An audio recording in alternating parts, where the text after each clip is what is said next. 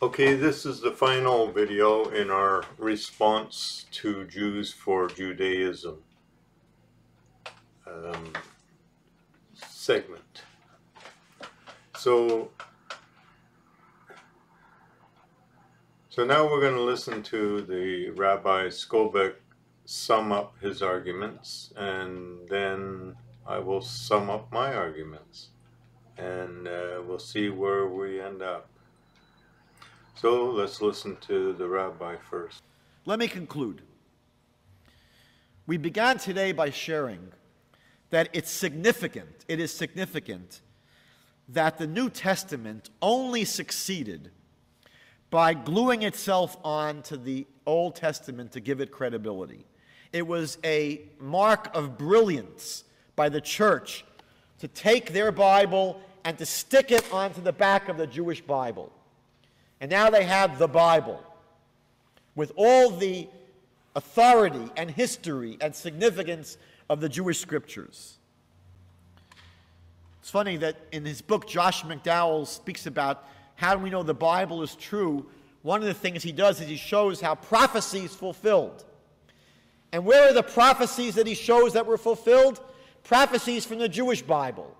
So here he has what makes the Bible true. All the prophecies fulfilled. Where do they come from? The Jewish Bible. How does his Bible get in there? It sneaks in on the coattails of the Jewish Bible.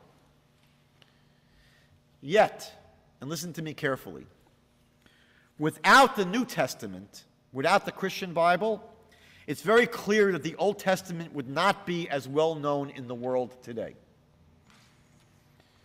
Maimonides wrote hundreds of years ago that it could be that as part of God's inscrutable plan to bring about the ultimate redemption of the world, God allowed for the spread of Christianity and Islam, which took Jewish ideas and spread them to the rest of the world, basically preparing the world for when the true Messiah finally comes. Because had Christianity and Islam not spread Jewish ideas to the world, and the Messiah would show up in a pagan world, they would not even notice it. It would be irrelevant. But we live in a world today where the two major religions in the world are competitive religions to Judaism. They basically are in great tension with Judaism.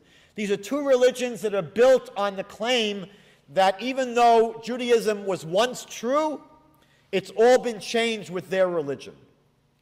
But we have this reliance in Christianity and Islam on Judaism. We're the foundation. And so Maimonides suggests that when the Messiah finally comes, it will be a concept that the world will understand and recognize. And the world will be able to say, oh, now I get it. Now I understand. But without the world being primed and readied for this, by not what we're doing, we don't run around spreading, we don't distribute Old Testaments in Nigeria.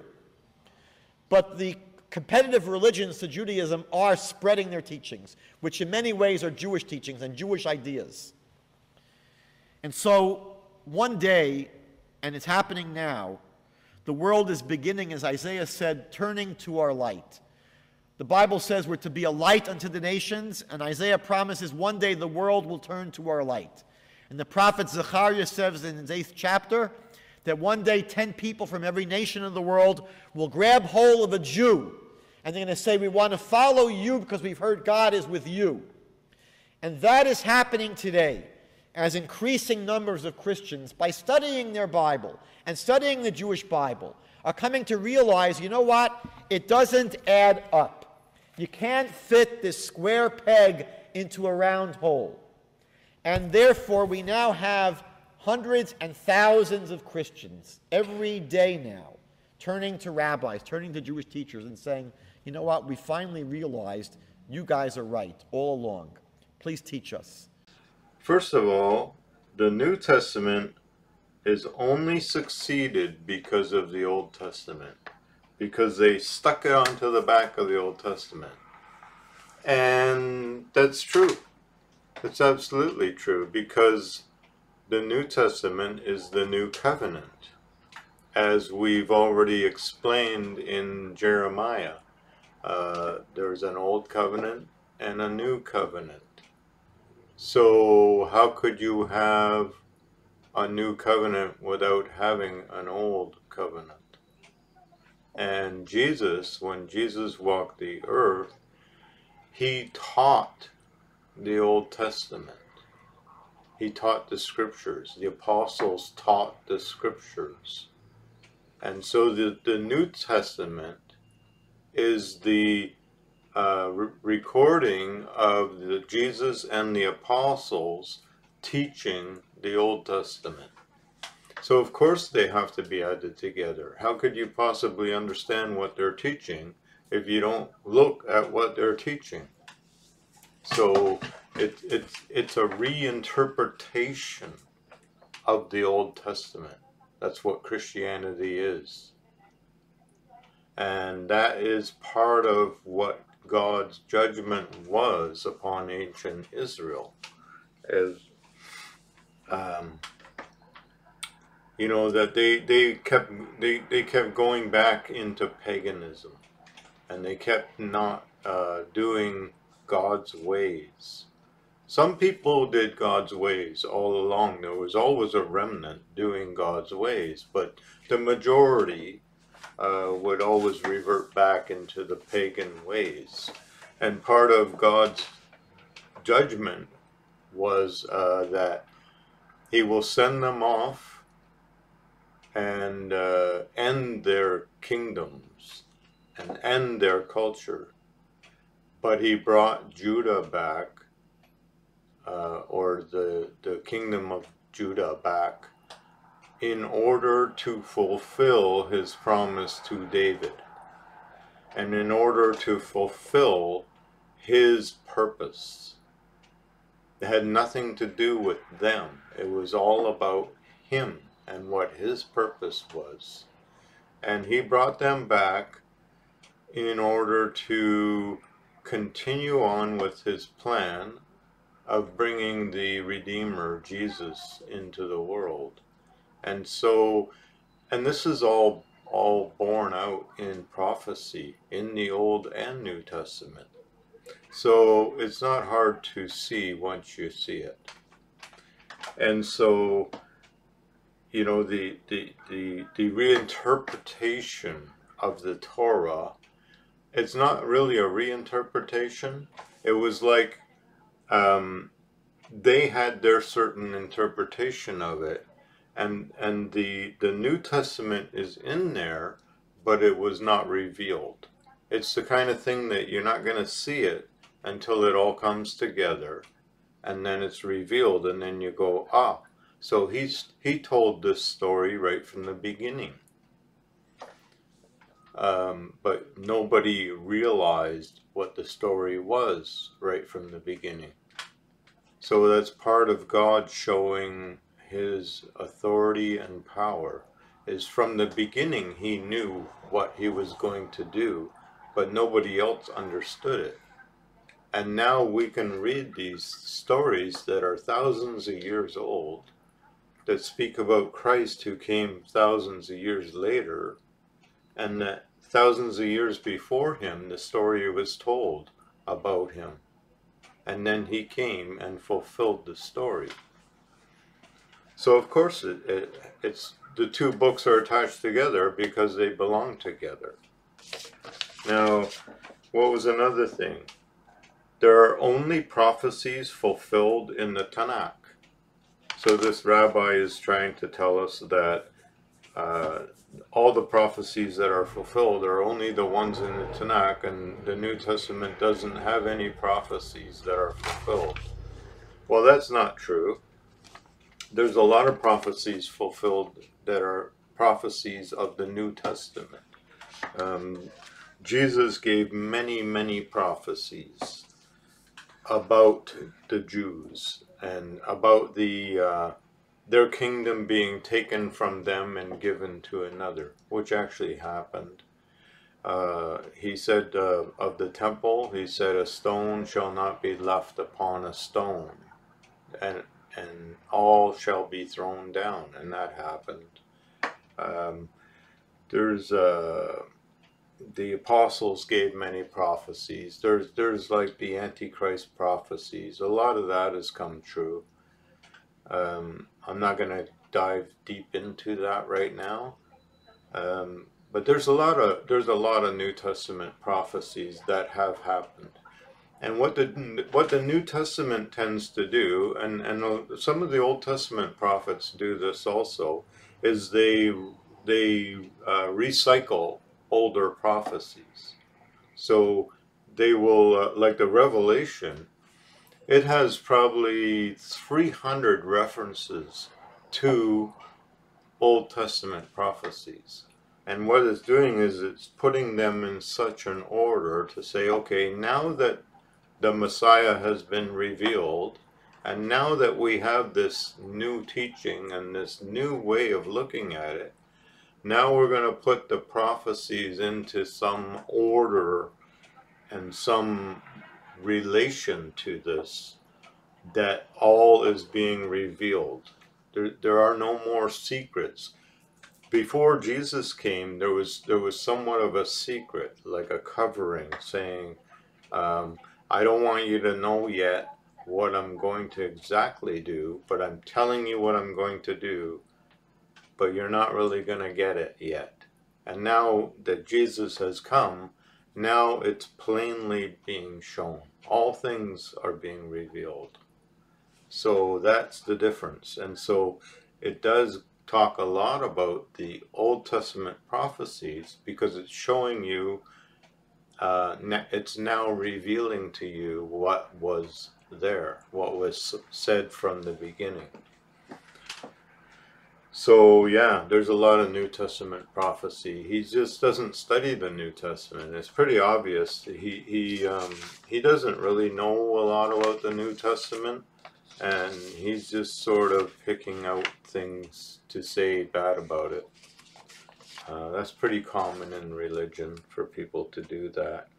Now, the other thing he talked about, the ultimate redemption of the world, comes from Judaism, and that somehow God used Christianity and Islam to spread the message of Judaism. And that's true, yes, that the great Abrahamic religions all spread the message of God, not the message of Judaism, the message of God. So what do you call Judaism? Rabbinic Judaism. This is their interpretation of God, and other people have other interpretations of God. Now, I could talk a lot about Islamic interpretations of God, but that's not really what my channel is about. But I will kind of stick with the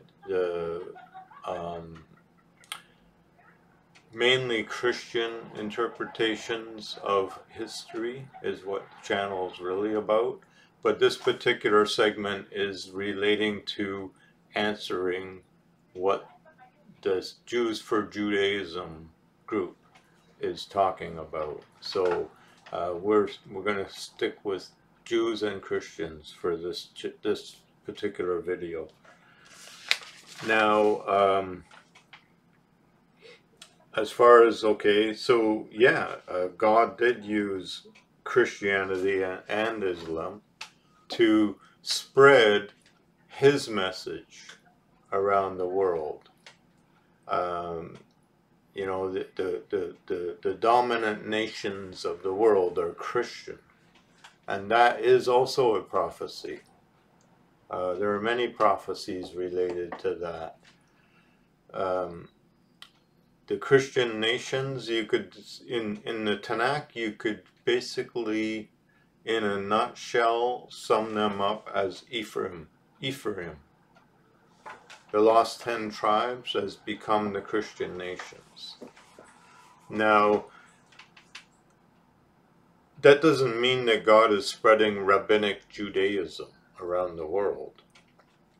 Rabbinic Judaism is, we'll talk about that a little bit in the end of the video. We'll get into that more. So now,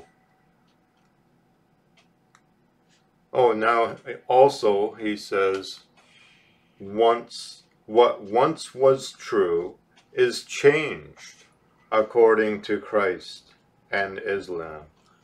Okay, so they're saying, well, you know, the Torah was the truth, and now they come up with a reinterpretation of the truth. It's not a reinterpretation, it's a realization of the truth. Some of the main truths that I can point out is you have Abraham, Isaac, and Jacob. Okay, now this is a Christian interpretation. Would be Abraham represents the father, Isaac represents the son, whom the father was willing to sacrifice, but didn't really sacrifice him because he lived. Okay, Jacob is the man transformed by the power of God and given a new name, Israel. So there you have a Christian message. Okay, another Christian message. Moses was given the law of God, and he gave the law of God to the people, but he did not enter the promised land. It was Yeshua, same name, Jesus. Okay, so it was Yeshua, or Jesus, who led the people into the promised land and conquered the enemy. So this is a Christian message. These are the Christian messages that could never be realized until Christ came and gave the gospel. Those are two examples of hundreds of examples. Okay. Now, what's another one? The world is being primed for a revelation. And okay, so the rabbi claims that the revelation is going to be a revelation of rabbinic Judaism. Well, we disagree. We have disagreements on these things. That doesn't make all other arguments useless and pointless. It's there's disagreement over the interpretation. Now he pointed out a prophecy, the one where he said 10 people of the nations will grab a Jew by the skirt and say, "We will follow you because we heard that God is with you." So we'll take a look at that one. And that's Zechariah chapter 8. Zechariah chapter 8. Okay. Let's see. Now, Zechariah has a lot of prophecies. And we want to, this is where we can talk a little more about what I said I would talk about later. So, Zechariah appeared early on in the Second Temple period. So, for those who don't know, the first temple was built by Solomon, who was the son of David. And that temple ended up being destroyed by the king of Babylon in 586 BC. And this was a judgment from God, that it would be destroyed and the people would be taken to Babylon. And after 70 years, he would bring them back to rebuild the city and the temple. You'll find that in Daniel chapter 9, I suppose, would be the prophecy that the temple would be rebuilt.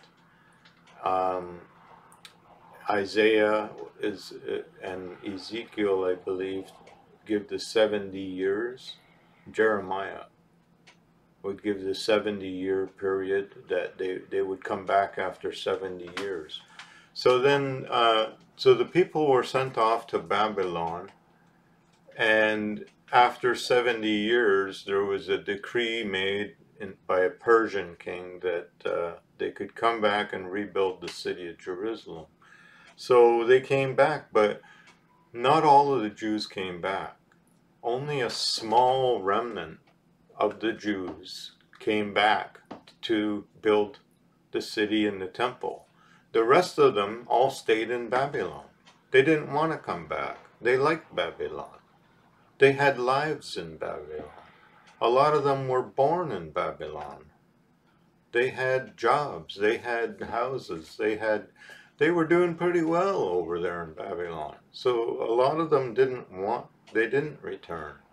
There was a small number of them, a small percentage returned to Jerusalem. And that's the story of Nehemiah and Ezra. And they were persecuted by the people that were living there already while they rebuilt the temple. And Zechariah is one of the prophets that was sent to these people who were rebuilding the temple. Okay? And God was not exactly pleased with those who refused to return. He didn't have wonderful things to say about those who stayed in Babylon.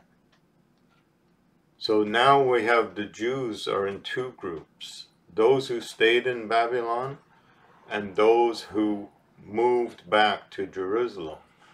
Now those who moved back to Jerusalem, there's a whole history there from Jerusalem that the history goes on through the Maccabean period, through the Herodian dynasty, and up until the time of Christ, where then the temple and Judea was overthrown by the Romans in 70 AD.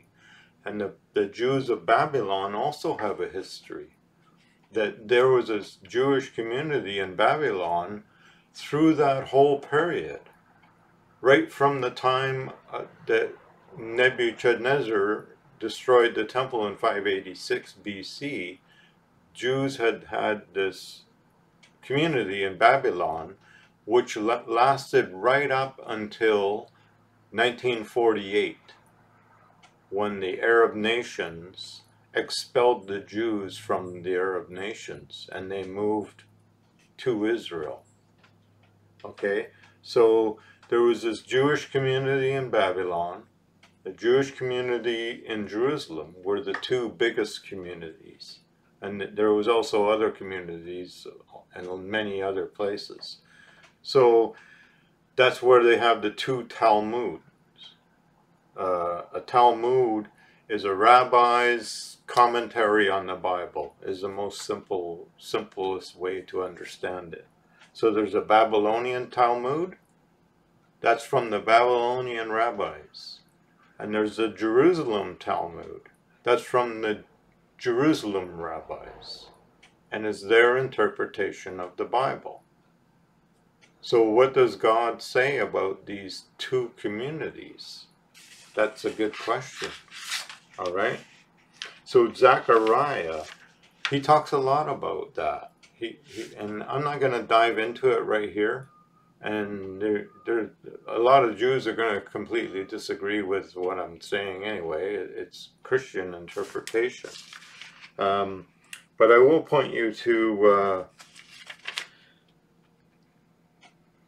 well, if you look at the flying roll prophecy in Zechariah chapter 5, the woman is taken up into a basket, and her name is Wickedness, and she is given a place in Shinar, on a pedestal, to sit on a pedestal in Shinar. Shinar is Babylon. That's lower Mesopotamia. Sumer, Shinar, okay? And that is the Jewish community in Babylon. Okay? And it's like a competition for the temple. It's like an anti-temple. They're living without the temple. They have their interpretation. The Jerusalem teachers have their interpretation, you see. So there's a problem there, which Zechariah deals with. Okay, and then in chapter 6, starting at about verse 9, he speaks about this priest and king named Yeshua. He's a priest and a king. All right? And there's also another earlier prophecy about a priest. Yeshua, the high priest. Okay? And then there's another priest who's a priest and a king. So these are very significant, which I have other videos I made about it. I can't tell you right off out of the top of my head. The video is dealing with the two witnesses. These two priests in Zechariah are very connected to the two witnesses in Revelation. Okay? So Zechariah, this is sort of, I'm giving you a little overview of who Zechariah was. He was sent to these small community in Jerusalem rebuilding the temple to encourage them. Okay? And now we go to chapter 8, where the rabbi quoted the last verse of chapter 8. And it says, he's talking about the house of Judah being restored. So what's the house of Judah? Who's the king? Who is the leader of the house of Judah? It's not Judah, the patriarch. It's David. King David is the leader of the house of Judah. This is the Davidic covenant. This is the kingdom of David being restored, is what he's talking about. Okay? And he says, let's just start at verse 18.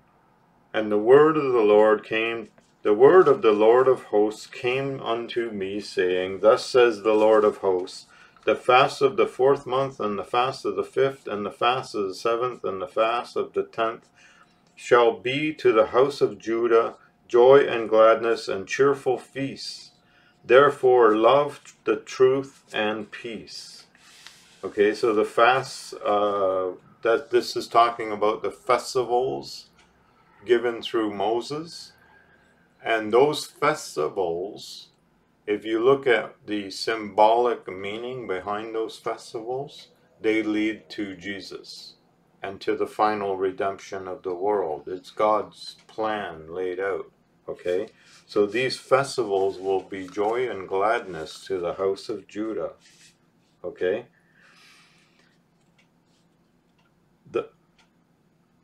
Thus says the Lord of hosts, It shall yet come to pass that there shall come people, and the inhabitants of many cities, and the inhabitants of one city shall go to another, saying, Let us go speedily to pray before the Lord, and to seek the Lord of hosts. I will go also.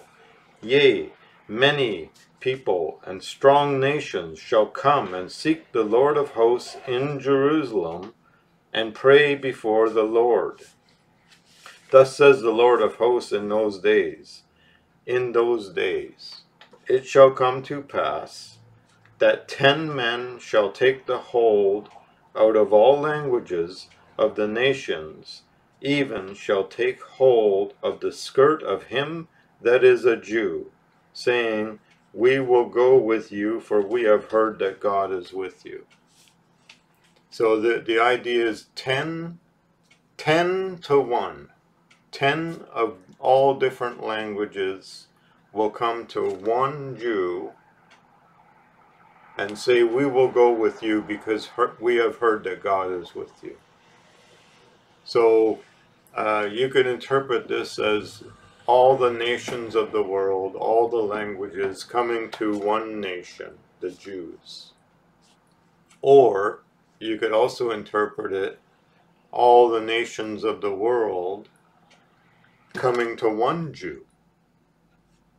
And that's what it actually says. The 10 nations will come to one Jew.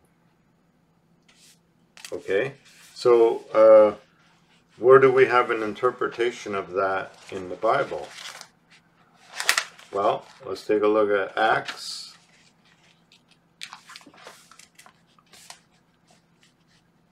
chapter 1, chapter 2,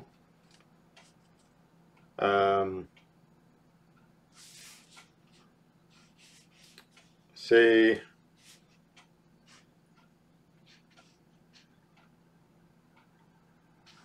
starting in verse 4. And they were all filled with the Holy Ghost, this is the apostles, and began to speak with other tongues as the Spirit gave them utterance. And there were dwelling at Jerusalem Jews, devout men out of every nation under heaven. Now when this was noised abroad, the multitude came together and were confounded, because every man heard them speak in his own language. And they were all amazed and marveled, saying to one another, Behold, are not all these which speak Galileans? And how do we hear every man in our own tongue, wherein we were born? Parthians and Medes and Elamites and dwellers in Mesopotamia and Judea, Cappadocia and Pontus and Asia, Phrygia and Pamphylia in Egypt and in the parts of Libya about Cyrene, and strangers of Rome, Jews and proselytes, Cretes and Arabians, we do hear them speak in our tongues the wonderful works of God. And they were all amazed and were in doubt, saying one to another, What manner is this? What means this? Others mocking said, These men are full of new wine. But Peter, standing up with the 11, lifted up his voice and said to them, You men of Judea, and all you that dwell in Jerusalem, be this known to you, and hearken to my words. For these are not drunken, as you suppose, seeing it is but the 3rd hour of the day. But this is that which was spoken by the prophet Joel.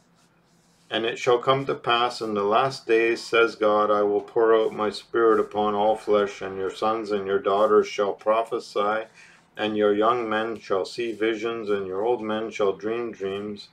And on my servants and on my handmaidens I will pour out in those days of my Spirit, and they shall prophesy. And I will show wonders in heaven above, and signs in the earth beneath, blood and fire and vapor of smoke. And the sun shall be turned to darkness, and the moon to blood, before that great and notable day of the Lord comes. And it shall come to pass that whoever shall call on the name of the Lord shall be saved. You men of Israel, hear these words.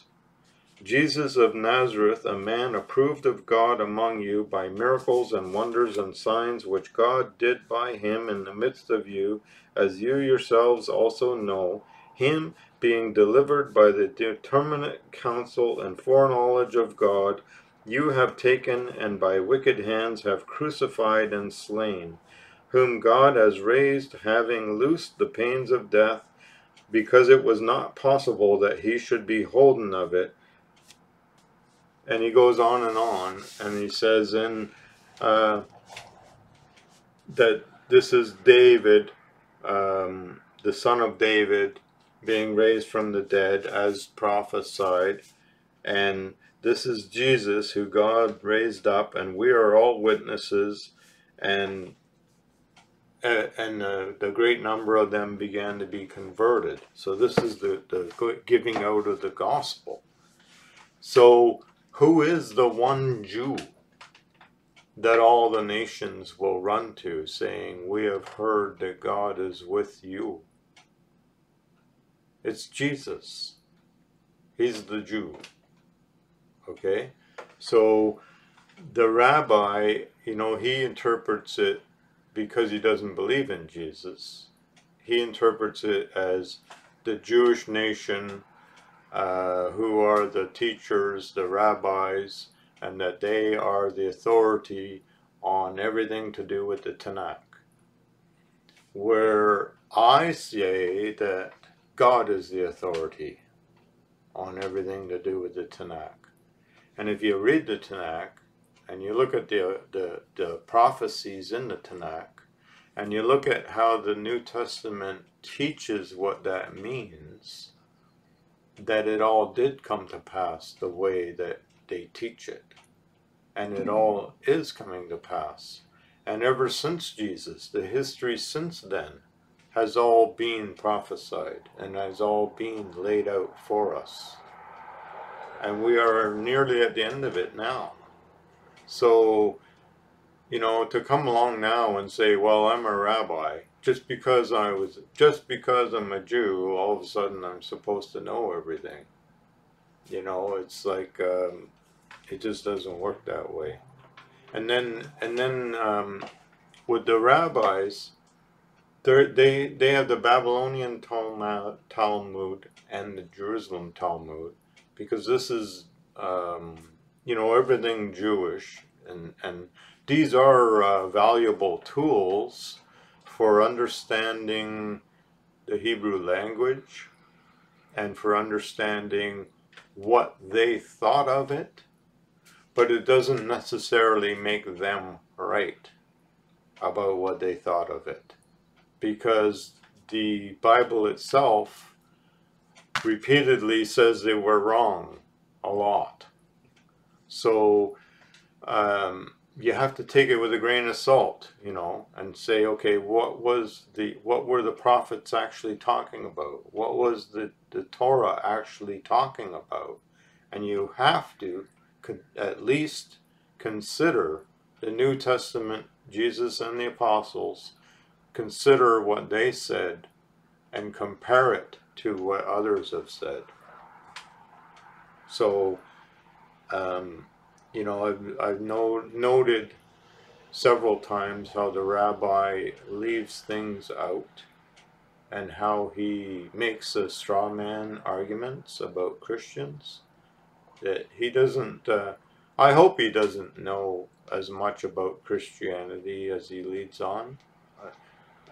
I hope that it's being done in ignorance and not purposefully, because he's missing the mark on Christianity completely, in many ways. So, you know, that's all I can really say. And that's the difference between Christians and Jews.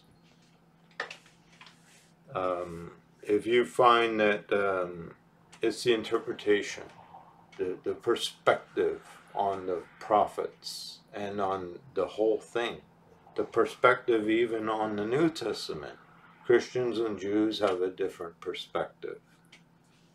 And Christians are merely people who read about Jesus and the apostles and what they say about the Tanakh, and listen to what they teach about the Tanakh. And they were Jews. And they lived at the end of the Second Temple period. So they knew what they were talking about also. So, and they have a lot to say. And it does pan out. When you follow along with it and you learn from it, it does pan out. So that's all I can say. Well, so don't forget to like and share and subscribe to help the video and help the algorithms. To hit the like button, it doesn't cost anything. It takes 1 second, and it just helps out the video in the algorithms. Because these types of videos are not the most popular thing in the first place, and they're not exactly lifted up as something by YouTube. So help us out. Hit the like button. Thank you very much.